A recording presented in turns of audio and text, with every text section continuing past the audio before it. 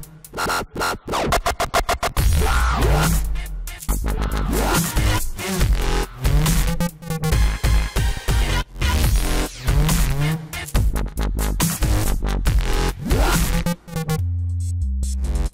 everybody, this is Christian Buckley doing another MVP Buzz Chat. I'm talking today with Eric. Hello. Hello, Christian. How are you today? I'm doing well. Yeah, we'll have to get into stuff. For folks that don't know you, who are you, where are you, and what do you do? My name is Eric Legault. I'm an MVP for Office or M365 development, not Office 365. Yeah, I know. It rolls off the tongue. I know. Yeah, it's hard to adapt. They keep changing. An MVP for M365 developer. I live in Winnipeg, Manitoba, Canada, just in case. In the middle of the country. 51st state. Of course we know Canada. Hey. Yeah. In the heart of the Canadian prairies where it's so flat you can watch your dog run away for days, right? Our winters are cold, our summers are beautiful and short. But I started my MVP journey in 2003 is when I first got awarded. Oh, wow. I was nominated by MVP for Outlook Sue Mosher at the time. If you remember her, she used to run OutlookCode.com after running Slipstick.com for many years, which is now owned by Diane Paremsky. So I was doing a lot of work answering questions in the Outlook VBA news groups and Usenet. Microsoft.program.outlook_VBA, I think it was, which was the catch-all for anything Outlook programming related, whether it was add-ins or whatnot. So I had was doing some work. I was working with a Microsoft partner at the time, and we were doing some integration with their with a lot of the document management and imaging and knowledge management software that we were selling to clients, and all needed to integrate with Office and Outlook. So I started learning Outlook scripting, Outlook add-ins, by trial by fire, going to the forums, going to the websites. And after a few months of that, I was, hey, I can answer this question. I can answer that question. Just kept doing that. And eventually she'll say, hey, you're doing a great job here. I'm going to nominate you for the program. And then I got that famous award, MVP, like that video that they showed us at the summit in 2000 something. It's an awful video, but it's awesome in how awful it was. Yeah. It was based on a Nutri-Grain commercial or something like that. They took a spin on that. And do you know the buildings? I think it was, I'm trying to remember, I think they filmed that down where like the Xbox is, like in the Redmond offices. It was like not on the main campus. I think it was. It looked familiar. But yeah, well, a lot of the old Microsoft offices all kind of look the same way, but yeah, it's it. But what's also interesting too is that I don't know, I get the question of, well, what can I do? People that are interested in becoming an MVP nowadays. And one of the first things I say is like, go participate in the forums, like go to tech community. I think Microsoft really still watches that thing. But back in the old days, you look at like the longtime MVPs and former MVPs, that forum participation was a big part of the activity. Now it just seems to focus more on events and that kind of public speaking. Yeah, it certainly seems to have shifted. And I did my part, doing all the check boxes for all the various areas, like speaking at conferences. I co-wrote Office Professional 2013 step-by-step for Microsoft Press. I've done the user group starting up. I founded a SharePoint user group locally, done the blogs, the book editing, all that stuff. You get the opportunity to do even more when you're part of the programs. So, but getting that award for the first time in 2003 really changed my life. Like having that feather in your cap and being globally recognized as an expert and being knighted by Microsoft, really, all of a sudden the requests for work and assistance started coming in all over the world, from all over the world. And I started thinking maybe I should take a stab at going independent, because I had been working as a consultant for several Microsoft providers or partners. So I did take a stab at that, and I went independent in 2008. I've been independent ever since. And I thank a lot of that to that award for exposing me, giving me opportunities. And I never missed a summit in 15 years. Still haven't missed one since I was out in 2018, because they haven't had an in-person one. But I got to meet so many smart, wonderful people. The highlight of my summit was always just walking around the international supper, and just finding old friends and just being part of a group and having just the best conversations and learning so much from people. And it really shines through in all the MVPs. They're the first to give you advice and talk to you in ways where you just are just amazed at how smart and wonderful everybody is. And you just feel great to be part of that community. So that's why I so hope that we get back to in-person MVP summits. I'm not heard any rumors about it one way or the other, but obviously being virtual during the pandemic, but I would tell new MVPs that I talk to that it's the best part, the best benefit of getting the award is that participation. Now, it's great to go out to Microsoft campus. For those that have never been out there, I lived out in Seattle for 12 years and worked for Microsoft for several years. And but still, it's great to be on campus. I always think it's better to be on campus and not be an employee, because I don't care about the rest of what's going on. I just get to be there and concentrate on the good stuff. But just to do those deep dives with the product teams, to go out to dinners and mixers, but then just to listen to, like, I've got my questions and it's great, but just to listen in that venue to these smart people around you, most of them pretty smart.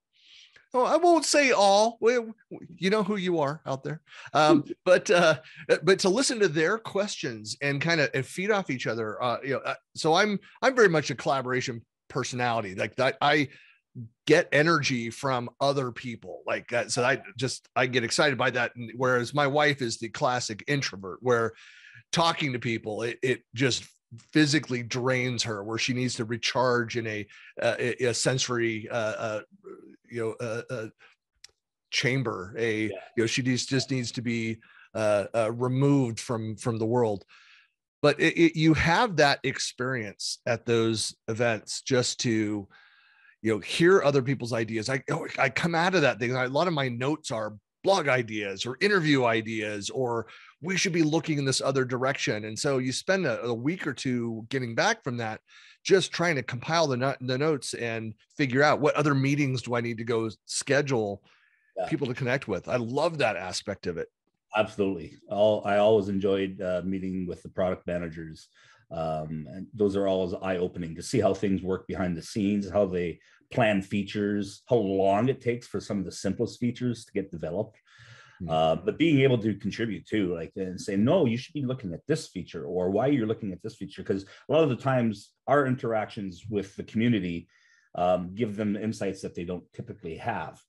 They have their own test groups and other programs for early adopters as well, but we tend to be in the trenches and we have viewpoints that they never usually consider. And they're really, sometimes you get the product groups that are kind of dismissive of MVPs, but over time they have learned to recognize how much of a benefit we can be. We'd be the first to hold their feet to the fire when something's going really horribly wrong, but we would be the first to praise them when they've done a great job.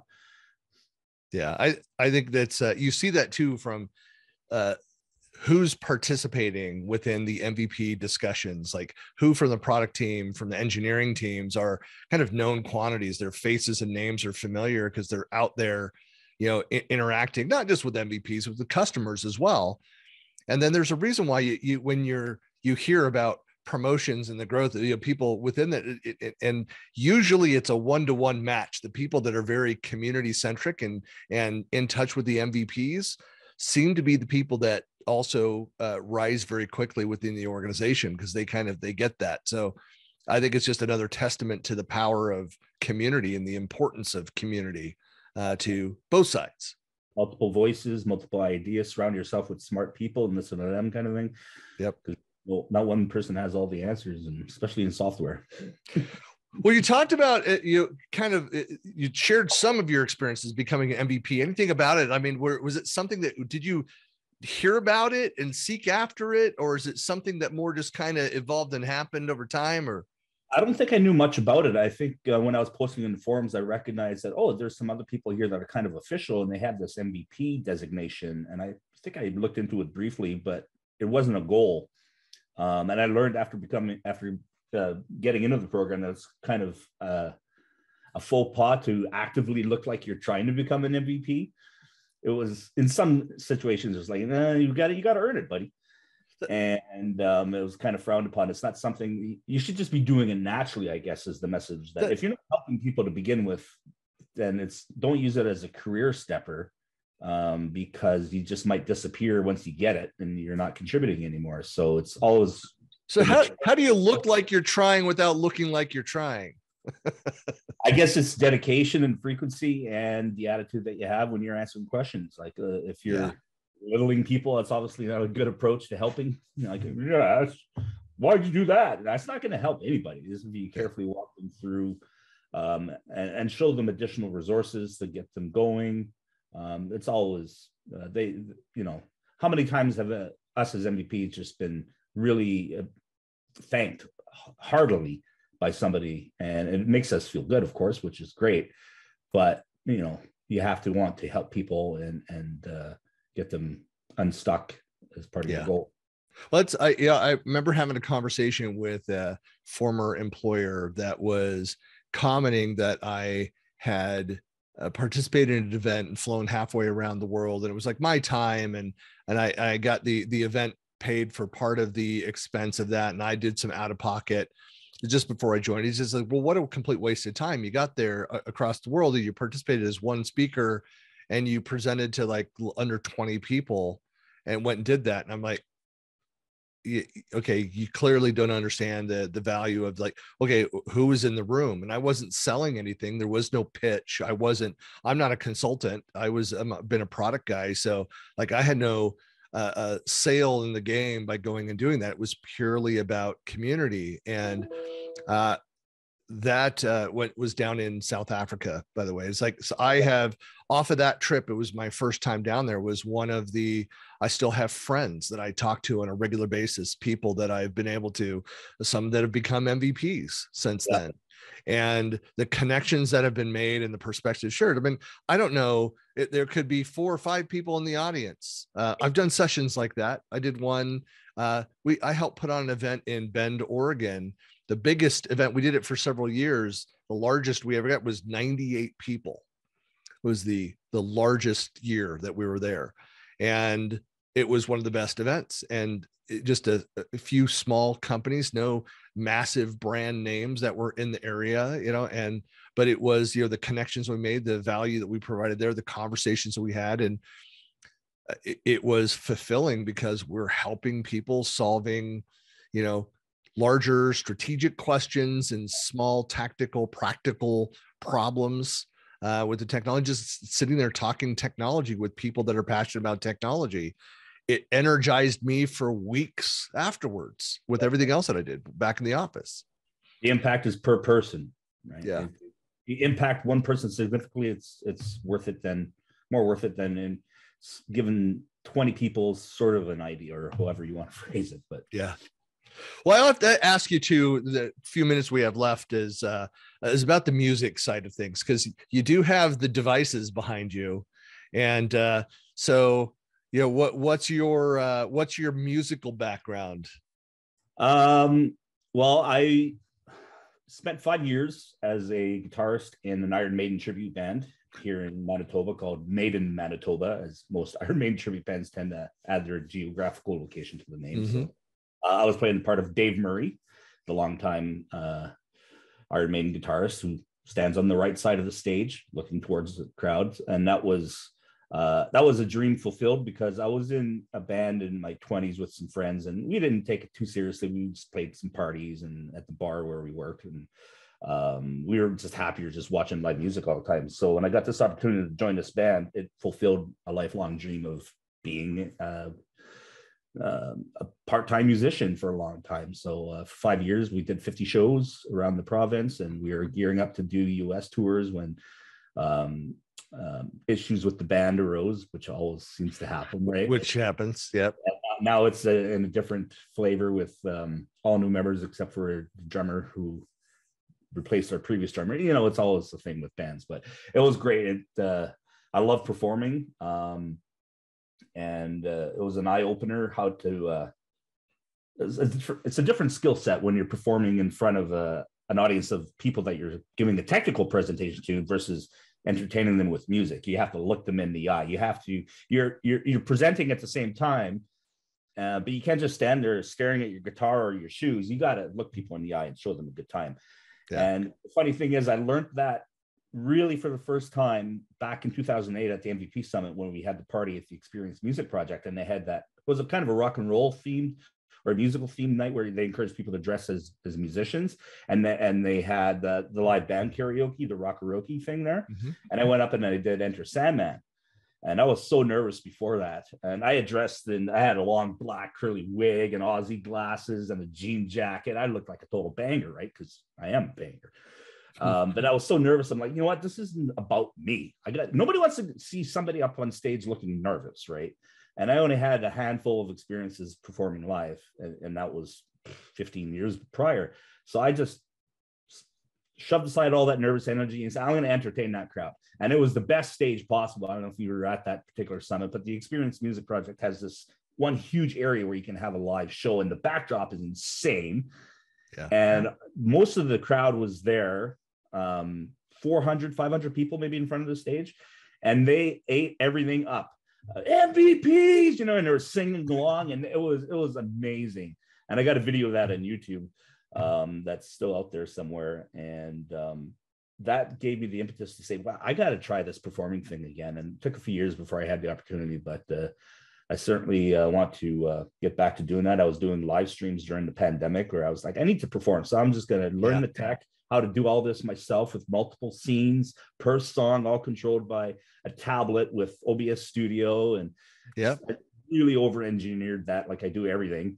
But I had an hour and a half of material, and so I'm hoping to get back into a band at some point. But because I similar, I was the lead singer of an alt rock band. I was, we did that for 3 years, and we toured around Northern California. And I always tell people that like I don't really get nervous on stage. You get a little bit butterflies when there's like especially new content until you're up there, and then it's just fine and go. And I really enjoy it. And a lot of that was kind of, I always tell people, burned out of me because of being up there with all original content. So they're my words, it's my voice out in front of the band, doing this stuff, playing shows. And I got used to that. I always say the same thing. I miss doing that, performing. I enjoyed that. Oh, it's such a rush. It's I love doing that. We never, as a studio band, like we never had the money. We were poor back then. We never had the money to do quality recordings. So the stuff we have is just crap. And we've got stuff straight out of the soundboard at a couple stages that we performed, kind of things. But man, it's still, it wouldn't replace that for anything. And, anybody that has any music passion, that to go and have that experience. Yeah. Similar. I would love to go and do something like that. I'd rather do kind of a home studio project, find people to have the pieces and participate that way. I'm okay with, I always said that this is just like the old me talking now. Like I loved doing the shows. I didn't like a lot of the venues and the people that I had to deal with to get the gigs. That's a slog. Yeah. But that was an adventure. But yeah, I love the, there's a lot of people that have that music background have a kind of a similar story to getting in and comfort with public speaking within the MVP circles. We need more MVP based bands is what I'm saying. They've tried, but it's tough when you get 5 people who've never jammed before. What are we going to play? And let's play Blackbird. I don't know Blackbird. Yeah. But I've been having fun. Like you mentioned, the home studio bit. I've got a pretty good setup down here. I'll show you what I've got going on.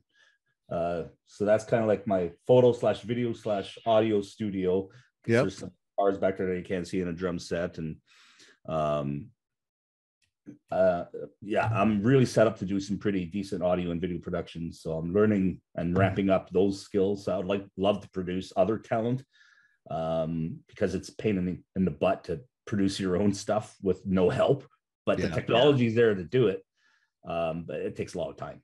Video editing is not easy. Audio editing is not easy. But we're MVPs. We know how to master complex software, but it takes a lot of time to get close to those levels of talent that people who do this all the time have.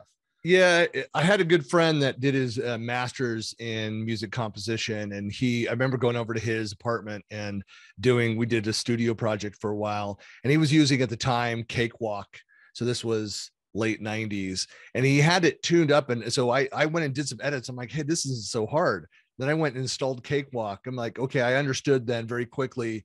He had spent a lot of time meticulously going through and organizing and getting it ready where I could simply go and mix things with the music that we had captured. So it's everything about, just like in video production, the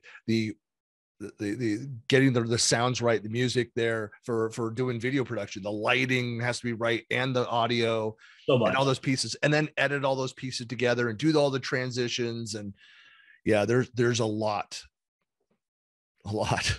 Kudos to everybody with a YouTube channel that's got some polished production. You have to do it, or you would stand out like a sore thumb. You can't just record something on your phone. You got to stand out, and everybody's doing the high quality productions. So it's difficult. It takes time to get to that level. That's for sure. It does. Well, very cool. Well, Eric, really appreciate you taking time today. For folks that want to find out more about you or connect with you, what are the best ways to reach you? I guess the best way is to start with Twitter, as long as it's still up and I'm still on there. Still going today. Just look for my name, Eric Legault, on whatever platform, or ericlegaultconsulting.com is my website. Drop me a line, send me an email at eric@ericlegault.com, and I'll go to my YouTube channel and see I got a lot of my music content up there. I've even got some cooking shows that was during the pandemic, and soon I hope I'm in pre-production for a series on critical thinking. That's taken a lot of pre-production effort to the point where I'm like, I don't know if I'll ever have time to actually finish this. So I keep telling people about it, so I'm held accountable if I never do it. It's like, you said you're going to do it, but it's going to take a lot of time. But I want to contribute to this climate where there's just so much division, and then there's ways we need to get people talking and not arguing. And that's what I'm hoping to gear up towards doing. It's a great topic. And again, I think to your point, like, props to those people that are the content creators of training material, of learning material that come, like, I know what it takes. Like, I don't have the time to go build that kind of content. Like, there's people have a passion and have that expertise in that field. But well, Eric, really appreciate the time. Of course, I have the links, everything out on my blog out on Buckley Planet. When this goes live, you'll see it out on YouTube. So I'll provide all those links to everybody. So whether you're listening or watching, you'll be able to find that. Go to buckleyplanet.com. And Eric, thanks a lot for your time. Thank you for having me, Christian. Cheers.